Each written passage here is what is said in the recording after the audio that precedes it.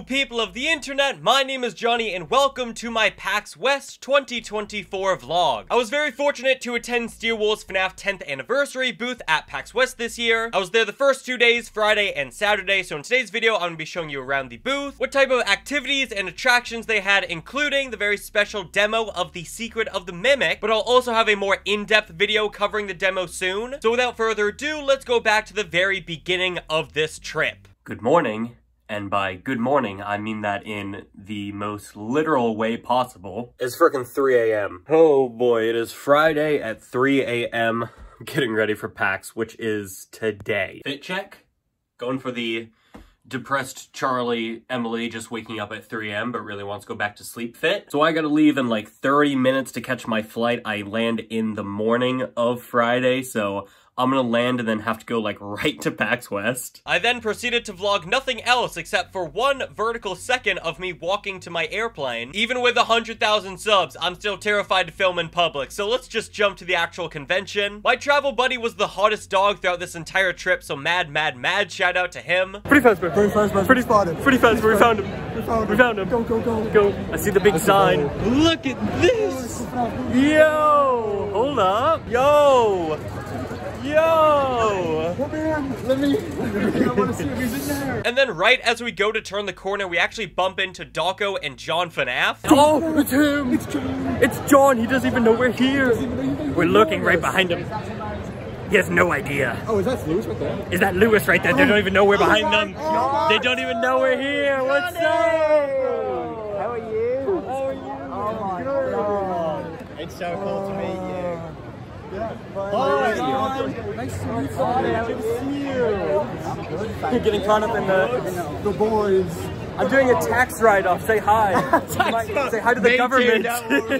Hottest Dog actually had a special gift for John, which was a little trophy, and if you looked inside the trophy was a printed out picture of the Nightmare Own plushie. You're a very dedicated theorist. I think you deserve this. What is this? What is this for? It's just for your hard work and dedication to the franchise. Actually, but I think you missed something. I think you gotta look somewhere for it. I think you found it. Are you serious? I think you found it. Did you make this for me? Yeah. I think you missed something else actually. Maybe if you turn it around. If you turn it around, maybe. Did you miss a few plushies when you were looking over the games? They had a gigantic Freddy statue. I believe this was actually from the Funko HQ. That's what I was told. Seems like they brought it over here to PAX West. Walking around the outside of the booth, we noticed a few other posters, mainly the Fredbear and Spring Bonnie posters from Security Breach, another advertisement for the books. They had a whole bunch of neon signs as well, the 10th anniversary cupcake, Freddy's, signature, a whole bunch of the icons for the characters. And then my personal favorite was the gigantic Mega Pizzaplex logo with all the Glamrock animatronics. And when I say that this sign was big, it was absolutely massive. I could not get it all in one photo. And then as we're finishing up our loop around the booth, we notice a gigantic puppet animatronic made, of course, by the incredible Dregler sauce. Their eyes would light up every now and then to jump scare you. They had the actual music box tunes playing from the animatronic.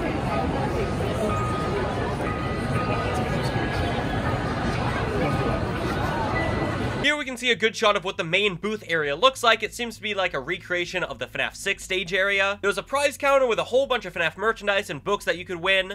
YouTube pins. Oh! Lally! Lally game. Lally game! Lally game. Yes, the hand. Someone's water bottle. There were pin the tail-esque mini games for the Roxanne and Monty posters. Where you're blindfolded, you have to pin on Roxanne's eyes as well as Monty's sunglasses. And then off to the right side of the booth, they had 3 arcade attractions. The first one was the token machine from last year where you could win a special 10th anniversary FNAF token. I got a token! I got a token, guys! I'm rich! I'm gonna buy Fazbear Entertainment, it's gonna be all mine! The next machine was a personality test where you'd grip the machine, you'd hold your hand there, it would read your aura, I guess, and it would assign you your personality character, ranging from a whole bunch of characters. Mr. Hippo was Try Again for some reason. My goat, Mr. Hippo. I actually got the puppet, which was quite fitting because I was actually dressed up as Charlie. And then they also had an Ultimate Custom Night arcade machine. It really wasn't an arcade machine, it was just a computer with a mouse and keyboard made to look like an arcade machine. How fast can he die? Hey, hold on, that sensitivity's really high. Hold on, I'm not used to that. Turn off the camera, turn off the camera. We also had the TNT Muffin crash the game by getting the Old Men Consequences Easter egg. I'm gonna kill myself. You don't do what? Kill myself. Spam, spam, spam.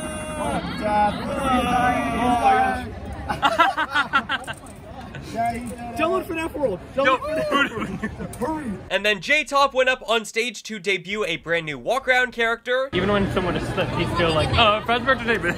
We're not responsible for anything. They have Scott on dialogue right now. Oh my gosh!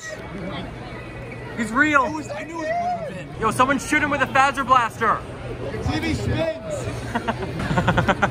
Oh my, he's got mimic. What? Those eyes are a little more orange than usual. Yo. I wonder if there's some mimicry going on here. Well done, Caution Bot. Give Caution Bot a big round of applause. Woo! Yeah, that's my boy! Show the mimic. He's right there, the mimic. The Caution Bot came out, he was so adorable, but then it was time to debut yet another new character, and the hottest dog and I already knew who they were gonna bring out. It's Roxy. It's Roxy. Who would like to introduce? Richie. Roxanne! Yeah! You were the best! My baby girl. Say my name. Say my name. Roxanne and Steve, hottest dog at youtube.com. Please say my name. Look at those flashes. Hey yo. J-Top, relax. Hey, yo! Much like last year, they had a few FNAF props up on display. The Vanny Mask, a Faz Force figure, which was awesome, the brand new larger daycare attendant figure from U2's, as well as the return of the Faz Wrench. And then the man himself came out, the real Freddy Fazbear. Freddy Fazington.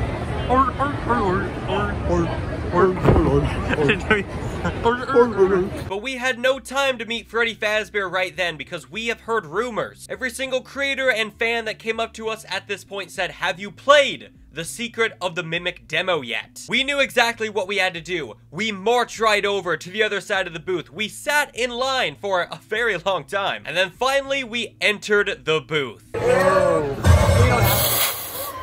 Sprayed the mist out.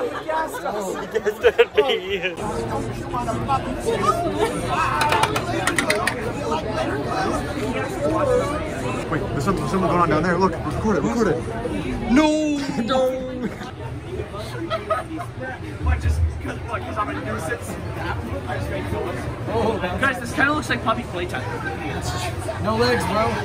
Oh, that's lore application. I think it's puppy playtime type of TV. Oh, maybe the mimic. That's not the mimic. Now, unfortunately, Steelwool has had a very strict rule on filming inside the demo play area, so we're respecting their wishes, but I will say the demo itself is really, really fascinating. Unfortunately, my headset vision was a little blurry, and the demo itself, there were a few areas where I was really confused on what I had to do, but visually, in terms of like graphics, animations, character design, set design, I love Secret of the Mimic so far. Of course, it still is only a demo and the game's not set to be released until next year at some point. So there's still a lot of work to be done, and I know a few people have been split on what they've heard in terms of the demo's gameplay. I'll admit, even after playing the demo, there's still a bit more I'd like to see from the game before it completely sells me on it. And maybe it's because my vision was so blurry and I was a little confused by the instructions in the demo itself that's bringing the game down a peg for me. But it was still just an absolute treat to play this demo. I'm really intrigued to see where this game is going to go, what it's going to be like. And like I said, I'm going to have a video really soon detailing the demo a bit more in terms of what you actually do in the demo, the characters, the brand new characters that were shown off. So definitely stay on the lookout for that. But now continuing on, after we played the demo, we went into the party area itself. This is where we played all the arcade machines I showed you earlier. And then closing time was coming up on day one, so we made our way over to the Sanchi booth. They had some of the new Fredbear plushies actually. Hottest Dog picked up the Monty plushie. I believe Tracy got the brand new Fredbear plush. And then at the end of the day, we actually found out what was in the goodie bags that the first 50 people at the booth each day would get. I apologize, I can't remember exactly whose bag this was, but as you can see in the bag, you have a whole bunch of goodies. From the actual pins that Cassie wears, which are exclusive to these badges, to of course the printable heads, a poster, some like temporary tattoos, and then our favorite item, of course, were the various cards you could collect. So after seeing the incredible stuff in in the goodie bags, we woke up bright and early. We got there as soon as we could to try and guarantee our spot as the first 50 people in line. We got in line, we counted everyone in front of us. I believe it was like 37. We're like, okay, hey, we should have a shot at this. And then disaster struck. That's fair. I let him in front of me. The hottest dog and the TNT Muffin were able to get through, but they cut us off right as me and Tracy were about to enter. It was the worst moment of my life, followed up by the absolute best moment of my life, seeing my two goats go head-to-head in a limbo contest. You got this, you got this. I don't think it's possible. Really well done. It's down to my two goats.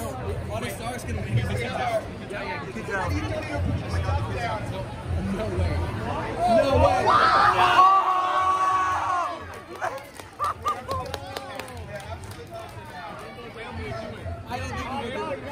Let's go, Mark. It's not serious yet. Here we go, here we go, here we go. Here we go. Oh! That was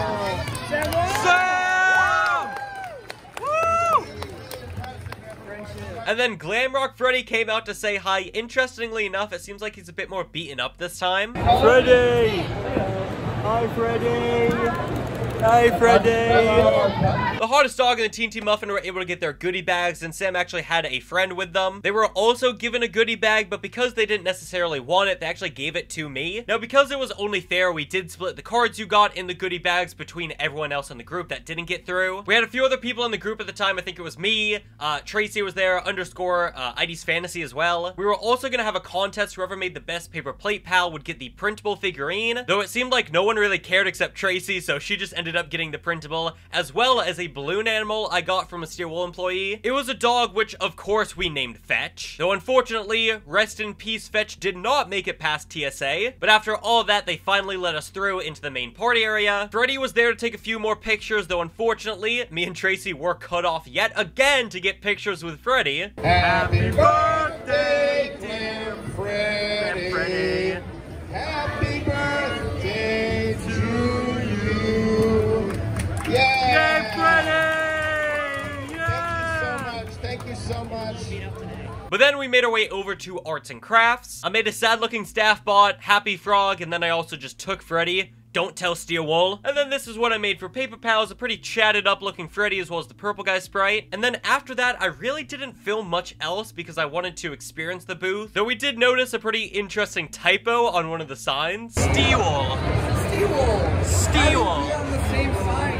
But then ending off the day, we noticed that Freddy was getting ready for a photo op. So of course we had to get in line for a Freddy photo op, and I took probably one of the most horrendous photos I've ever taken. I'm meeting Freddy Fazbear, you're telling me I'm posed up like that? But it was all made better because we took this fantastic group photo, everyone with Freddy. They opened the party area for one final minigame. The winner would get the prototype Funtime Foxy Hex plushie, and you won't believe who won. So I won the skip around, right? Where the skipping where it went around, and he said I won. I beat it after only 3 times, and then I got the prize voucher, and I said, Doggo told me specifically that if I won, I was able to get prototype Funtime Foxy Hex, and I won, and I now own the prototype Funtime Foxy Hex plushie. Yeah. And this answers the question, what's the hottest FNAF merch? What's the hottest It's FNAF? this one right here. But then it was getting close to closing time, so we all went back up on the stage. We took a lot more photos. I don't know why I'm turning blue here, though. We met up with Dawko one final time, and he actually took a shot at 50-20. Oh, he's gonna do it, and he's gonna scream and cry when he beats 420, just like the original one where he goes,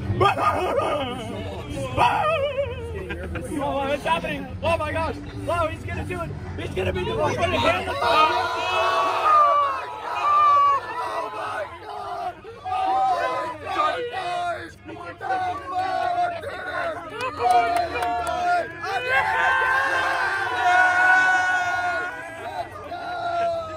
After that, though, I was invited to a meetup with some of the folks over at Steel Wool Studios, which I am so grateful and thankful for. I was actually incredibly shocked whenever a Steel Wool employee would come up to me at PAX West, because number one, I thought I was gonna be in trouble. I thought I was doing something wrong, like, at the booth itself. But they'd come up, they'd be like, hey, like, everyone at the team, like, loves your tweets, love what you do, which is so surreal. You're telling me that Steel Wool Studios gets their news from me. I'm just so incredibly grateful that I was invited to meet up with some of the Steel Wool folks. I unfortunately couldn't stay long, so anyone I met at that meetup, thank you so much for inviting me. I'm so sorry I had to leave. I had to go catch my flight. It's just really so incredible to be given an opportunity like that, so I am forever so grateful to all the folks at Steel Wool Studios. You know who you are. And of course, a massive shout out to all the fans that came up to me that asked for a photo or my autograph. That is such a surreal experience. Everyone was so nice. It truly made my day whenever someone would come up to me, and it really warms my heart knowing it made their day as well. And finally, a massive shout out to all of my creator friends. I'm almost terrified to start listing names because there were so many amazing people I met. Some people I've been friends with for years that I finally got the chance to meet in person here, and some creators that I just met there. Everyone I met there was just super nice, super cool. It was an honor, a pleasure meeting you. I'm not gonna lie, I've always considered myself to be like in my own little bubble in the FNAF community. I don't really engage with anyone else. I mostly just stick to like reporting on news. But meeting everyone there, cracking jokes, you know, having a fun time,